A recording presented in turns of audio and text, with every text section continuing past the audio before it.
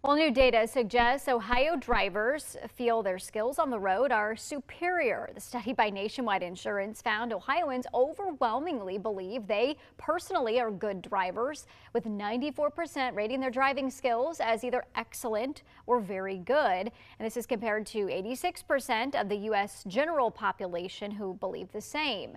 The data also found 1 in 4 Ohio drivers admit to texting while behind the wheel of a car, which of course is now a primary offense thanks to the state's new distracted driving law.